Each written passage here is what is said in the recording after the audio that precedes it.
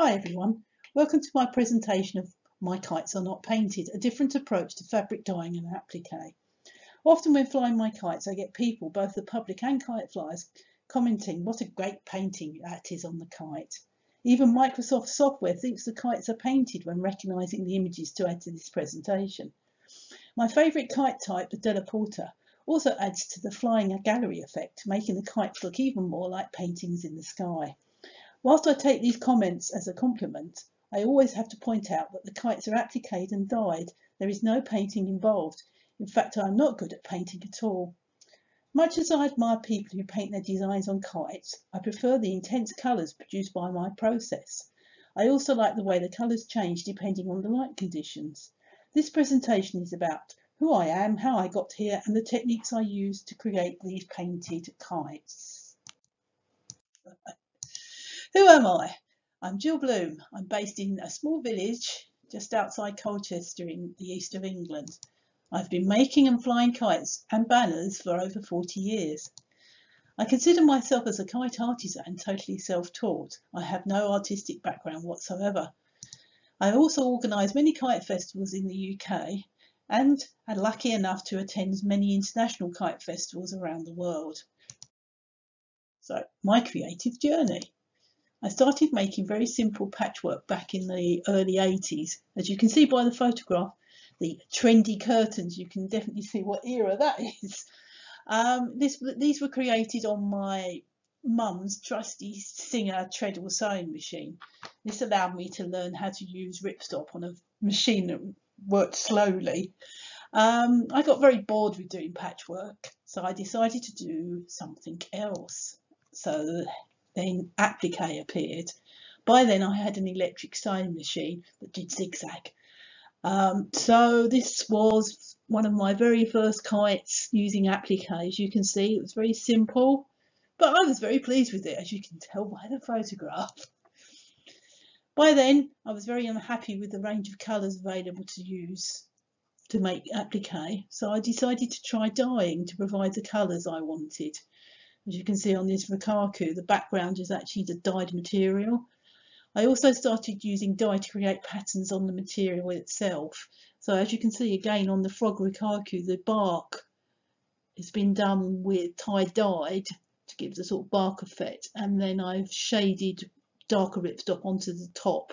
I perfected that method a bit later on, so I didn't have to applique stuff onto dyed material.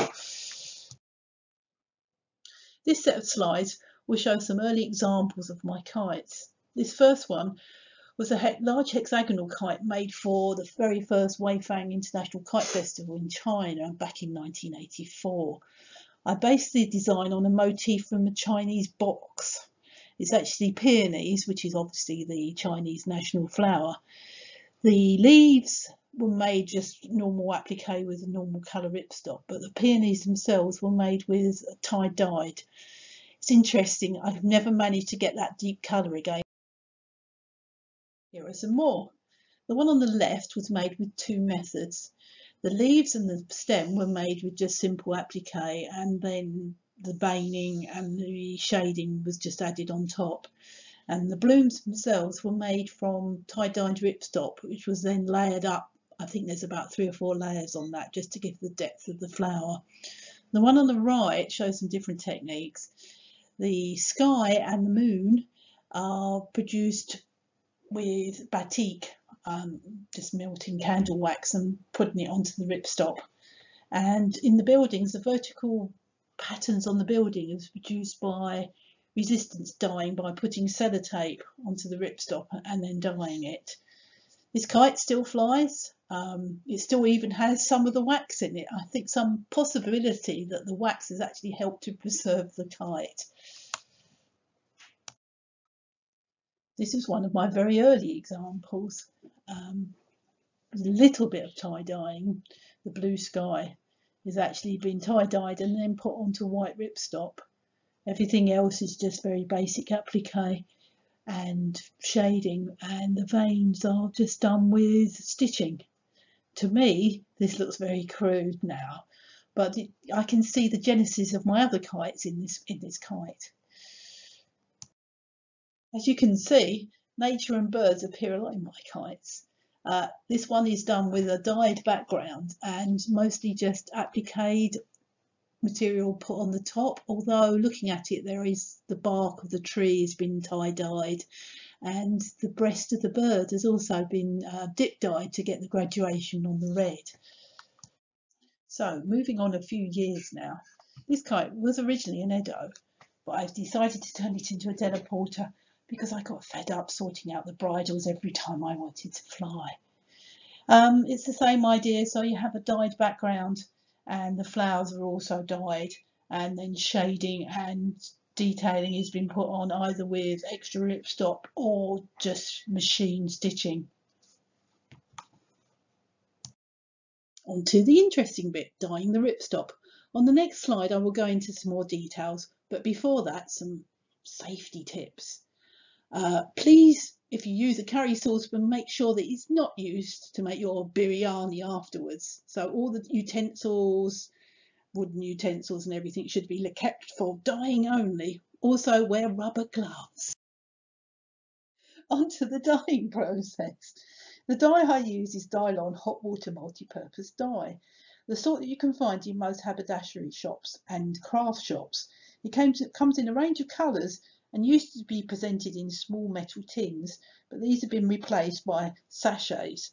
The small metal tins can still be found on eBay if you want some interesting discontinued colours. The sachets contain about 5 grams of dye, which is enough to dye about 5 meters of ripstop. Please note, this is only good for nylon ripstop. If you wish to dye polyester ripstop, then you need to use some other dye such as I-dye poly. For the actual process of dyeing, I use a large curry saucepan and a pair of wooden tongs and rubber gloves. There is no need to pre-wash the ripstop. Unlike natural fibres, there will be no shrinkage or colour loss. Make up the dye solution as per the instructions on the sachet. A couple of pints of hot water and a couple of teaspoons of salt. Add the ripstop and top up with more hot water. Then gently simmer the ripstop. It is important not to boil the dye solution, as the ripstop will definitely not like it.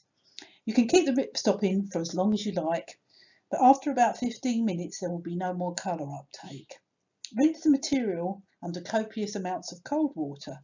It is important to make sure that there is no more dye solution on the surface, because if you use dyed ripstop for a kite and your kite gets wet and there is some dye left on the sail, it will run. I know, I've done it. On here. Right. Finishing. So I have found the best way of fixing the dye is to actually iron it when wet. Because the ripstop is wet, you can actually use quite hot iron. It's just a matter of trial and error. If you melt the ripstop, the iron's too hot. You can experiment with the other kinds of dyeing, batik, multi-dyeing, or even using coloured ripstop as a base for dyeing, etc. It's really just a case of experimenting. Of course, there are other methods of dyeing ripstop. I'm sure Ron Bohart has a very good method of dyeing ripstop, judging by the number of colours he can produce. So it's just a case of looking on the internet to find one that works for you. Of course, if you want to find more of my method, you can actually look on my website www.skyblooms.co.uk, and there is a link to how I dye my material with a little bit more information on it. In order for you to understand my techniques, I have assembled a short video on how to do batiking and dyeing. Thank my husband John for acting as the cameraman. For those on the next slide.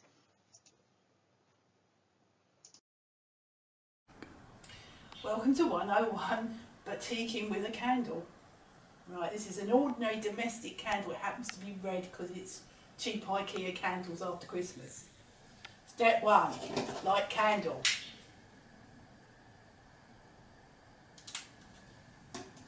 Let the candle come up and start melting the wax. It's a couple of seconds. So, tilt the candle, as you can see it's starting to melt.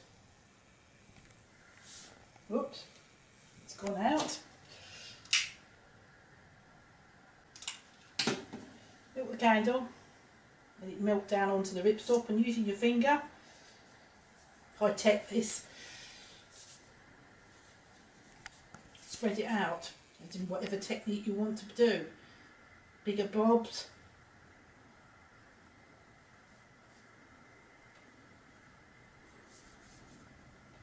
spots,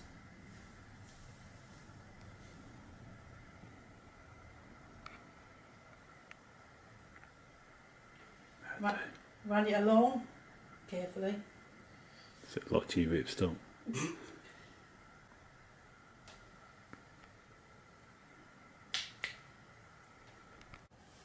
So once the candle's melted a bit more, you've got quite a good angle, so you can then start doing long lines on it like this. Please note the wax isn't that hot, but if you think you might burn yourself, you can always wear a glove. So there you can see I've got the finished sail. There's various techniques on here. There's longs and dots and everything. In a minute I will dye it and you will see the various effects that the different wax techniques have. Right, so also I've just acquired this new tool. It's a proper batik tool. I think it's called something like a Tian King. Basically there's a hot wax reserve in there and then a little tiny nozzle. So I will hopefully get finer control with this. I mean, this is basically done, you have a wax being melted on some sort of heating device and then you dip this in, and then, so I will report back when I finish using this tool. So now you've got the wax actually onto the material.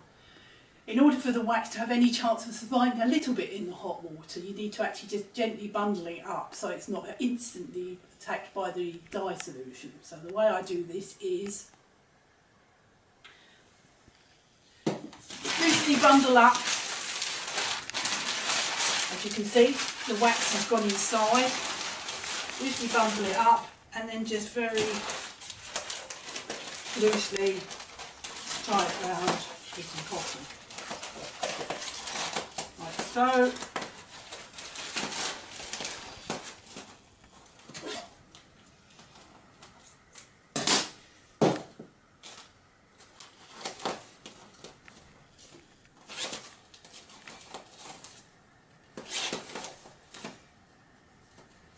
So you just end up with a very loosely bundled up piece of ripstop. Next process is dyeing. For dyeing, I don't normally do it next to the cooker. I have a separate area over on the right hand side, but it's smaller, so this is better to give you the general idea. Step 1. Previously boiled water.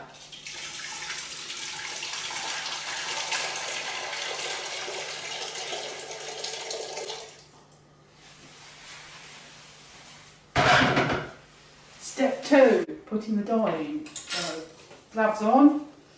My presentation, you can either use what I use, which is a big tin, which is quite expensive, or you can buy the sachets, all the way around, or the small tins if you can find them.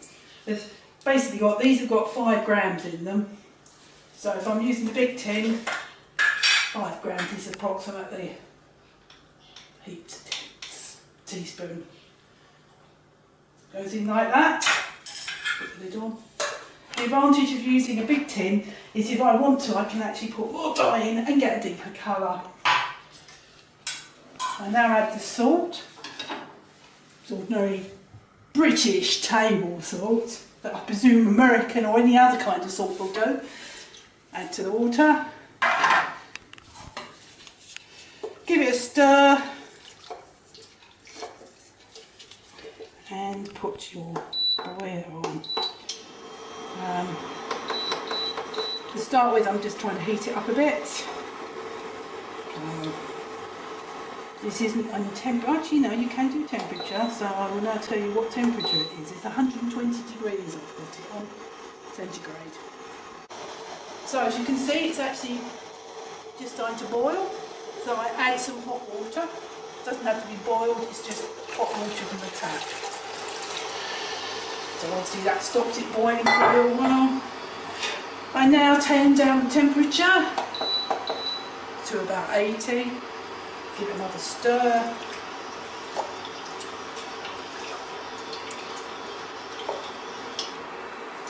Get the ripstop. Add the ripstop. Push it down. Sometimes 2 pieces of utensils to help. And obviously it wants to fight you because of the air in it. And ripstop is quite impervious to water. But as you can see, it's just starting to take up the colour. Right, so the ripstop's been in for 2 or 3 minutes. So what you need to do is just agitate it to turn it over, like that. As you can see, a little bit just went on my work surface, but it's fine because this is glass and I also have glass splashbacks. But if you're using it on wood or stone, please protect your work surfaces because it will stain it and you cannot get it off. Right, so we give it a little agitation. You can see the colour starting to develop now. And you just keep turning it over, basically to whatever colour you decide is how deep a colour you want. So as you can see, the colour is what I want it to be. Temperature's at 80 degrees centigrade. So now we have to empty the dye out and rinse. Of course, if you want to keep the dye for another attempt, it will not dye as deep as this, but you will get some colour out of it. It is possible to just leave the dye in the saucepan. It'll probably be okay for about a week. And I've also heard some people say they'll actually put it in a glass jar with a sealed top and it'll keep for a little bit longer. Right, this is my proper dyeing sink. When the kitchen was designed, it was actually designed for me to be able to have my own sink so it doesn't stain the main sink. So here we are. We put the saucepan in the sink, add cold water,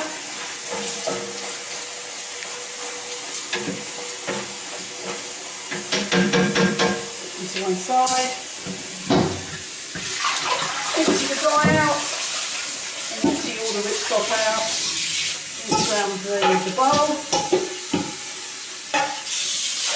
Make sure that all the dyes come out of the bowl, because otherwise when you dye with a different colour, there's bits left, they'll show up on the next piece of dye. So there I am putting it to one side, as you can see in the sink. Now this is a ceramic sink, so I know that the dye doesn't actually stain it, but if you're using something like a composite sink, it can stain it, so I suggest that you maybe check before you put it down your best kitchen sink. Alright, so it's just a case of letting the main dye go. As you can see little bits of wax floating on there.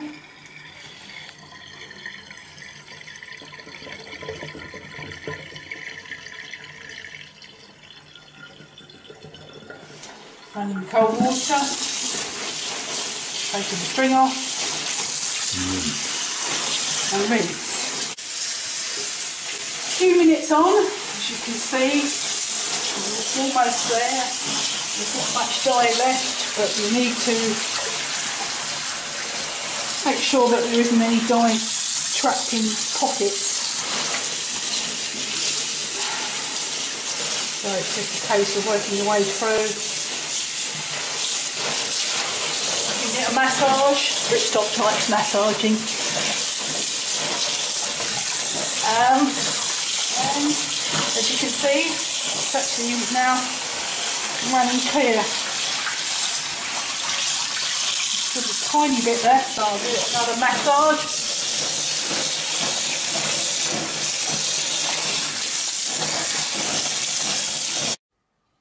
I don't normally iron in the kitchen, but this is easier. Right, so we've got a normal domestic iron and an ironing board with a cover that's only used for ripstop dyeing. Right, as you can see, whether the operator of the camera can get in that close. It's on maximum.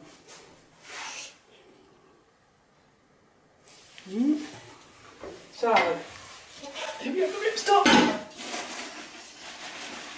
Goes all wet onto the cover. This is going to sound weird, but there's a right and a wrong side of this ripstop. It irons better one side than the other, so make sure I've got it on the right side. And iron. As you can see, it's so wet that the ripstop can coat with it, and it just seems steaming it off. You see how because it's such a hot iron, it actually steams, so it gets rid of most of the creases.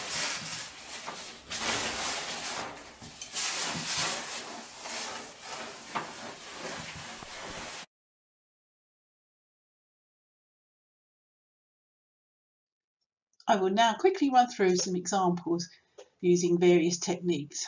This first slide is a set of banners made for the Leather Kite Festival. It represents a stormy sea. The bottom half of the banners is produced by Batik application. To get the very dark colours, I've put quite a lot of wax on that. And then the top section has been done with tie dye. So basically just scrunching it up and tying it to get the effect. The next set is showing you resistance dyeing, this time using sellotape. This is a very simple method. It's basically just putting sellotape, or for the American Scotch tape, onto the ripstop before you dye it. Obviously the ripstop and the sellotape part company fairly soon once they're in the dye, but it does stay on long enough to get the effect. This last one is a new technique for me. It's a Japanese dyeing technique called arashi, where the material is folded up really tightly around a PVC tube, like a drainage pipe, and then put into the dye. I think the effect is quite unusual, and this is my new sail. I haven't made a kite of it yet, but it'd be interesting to see what develops from it. Where am I today? I've almost perfected the techniques I use, although still learning and discovering new techniques all the time. I start with the full-size sail, usually white, although it can be another colour if I want a different effect. I dip dye sections of the sail to provide, for example, sky and ground. And I add batik and tie dyeing to the sail, and I also possibly, if I want to say a bark tree or a piece of bark, will dye separate pieces of material using batik and tie dye effects. On this simple sail, I am using two different kinds of two dyes, the green and the blue, and it's merely a case of just leaving some sections of the sail in longer than others. For example, on the green, the bottom third has obviously been in a lot longer than the top section, and this is a resultant kite. As you can see, I've then batiked and tie dyed to get the bark effect, but you can still see just the original sail with the graduation of colours going through. This was a set of banners for Doha, so it had a sort of desert feel. This was produced with batik at the top to get the sort of reddish, sunny sort of sunset effect, and the rest were just graduated dyeing, although there are about 4 or 5 different colours of dye in this, and this is the final resultant set of banners. On this one, I used black dye to start with on white ripstop, and it was done with some batik techniques, and then I dyed the yellow on top of the grey area to get the sort of mixed colours, and this is a resultant kite. Finally, I do sometimes produce sails for other kite flyers. This was produced for Roger Stevens, and he did the design onto it. I think it's rather nice. I think he made a very good job. So after all that dyeing, batiking, etc., down to sewing. This is my basic sewing equipment. It doesn't really take much to make a kite. I have 2 pairs of scissors, both Fiskar. I know there's an awful debate on which scissors are best, but these I have used for many years, and as long as you have a good scissor sharpener and keep them sharp, I've always done well with them. The soldering iron has a pyrography tip, so it's very fine, And all else you need is a pencil and my trusty Singer 20U industrial sewing machine. Has given me sterling service for 30 years plus. Now we're on to the building process.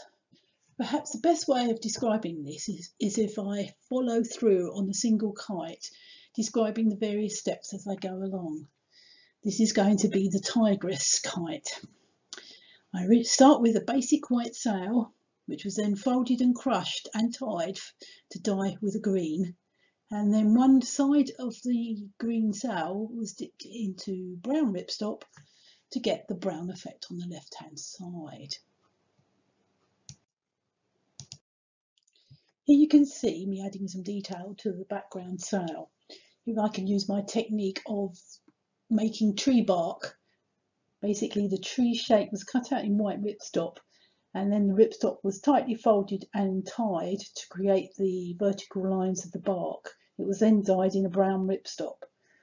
At the same time, I used the brown dye to dye some white material to produce the soil level at the bottom of the kite. Further along with the design, as you can see, the tree trunk has been sewn on and cut out from the back. On the right hand side I have some grasses. I basically cut them out with white ripstop and these were dyed and then tacked on and sewn on into position. The white ripstop tiger was roughly shaped, cut out and placed loosely onto the kite sail, ready for me to decide what I'm going to do next. Further along, now as you can see, I've joined the grass on the right hand side with some grass on the left hand side, done in the same way, so cut out in white, then dyed, tacked on, sewn on and the back cut out. I've also added some leaves at the top of the tree, also done in the same way. So these ones, the whole section of leaves was cut out and then each individual leaf was tied to give an effect to the veining, and then it was all dyed as a single piece of ripstop. Again, sewn on and the back cut out.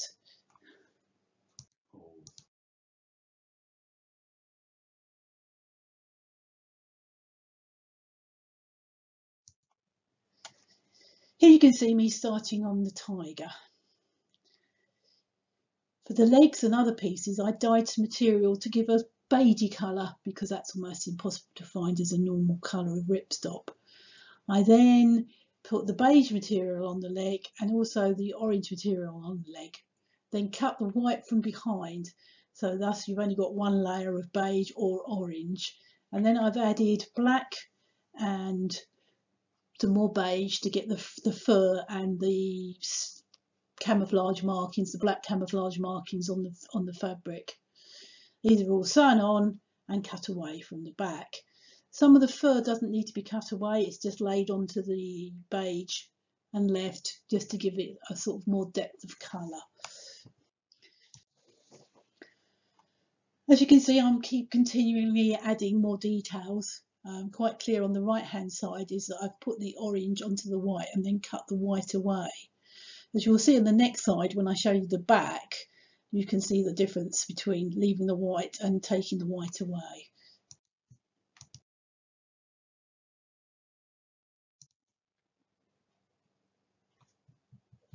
This shows you what happens when you cut the white away. All you have left is the seams where the material itself has been overlaid on itself. But also that means that there's no white left once everything's cut away from the back. Some of the detail on this hasn't actually been cut away. If I look at it, you can see that most of the grass and the leaves have not yet been cut away.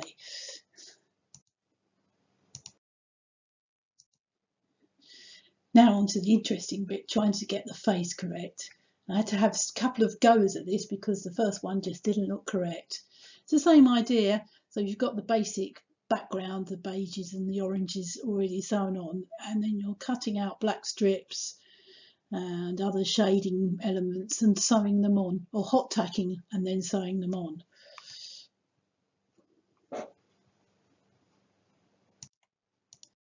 Here you can see some of the close-up of my workings.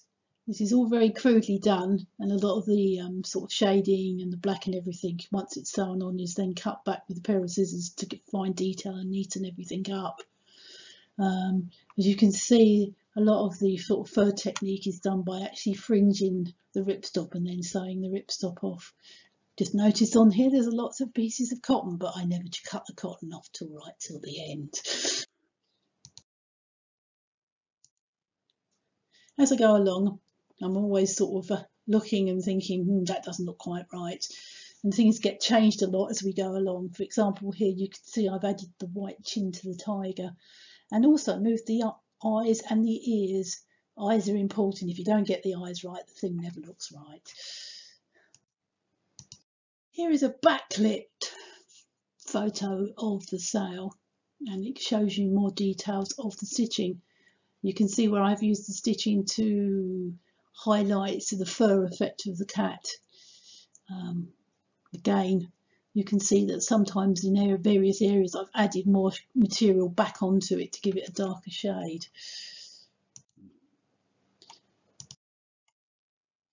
Here you can see the finished sail. It's backlit to check if anything not cut away that should be. Just needs the edges taped, pockets added, frame and bridling, and of course all those thousands of pieces of cotton cut off. And of course what I haven't mentioned in the past, that every different colour of ripstop has the appropriate colour of thread. So for example, the tree leaves will be green, the tiger will be orange, black, white, so there's a lot of cotton to cut off. Here is a photograph of the back of the kite, showing the technique quite clearly. And as you can see, most of the white ripstop has now disappeared. It's only left in very small numbers of seams. And here is the kite flying in all its glory. Sometimes I do things differently. For example, here I've taken a single piece of white ripstop, applied my various techniques, and then dyed it in one piece. I then look at the finished dyed up piece of ripstop and think, that edge of that ripstop would look nice as an edge of a petal. So I've actually cut the petals out from the ripstop depending on where the different shades are, and then I've sewn it onto the sail in the normal way. I can then add directly onto it various leaves, or in this case stamens, or anything else can just be sewn onto it. One thing I thought I ought to mention as well, this isn't a variation, it's the way I do it. Everything I do is on the floor, so no tables or glass tables are involved in making any of these kites. So what is different from the normal applique process? There's better colour choices and effects through dyeing the material. No black lines between the colours. The thickness of the seams has been minimised to reduce fabric weight. It uses less material, less wastage, as multiple full-size layers are not used, as in the typical applique method. No computer programs are used to blow up or reproduce images.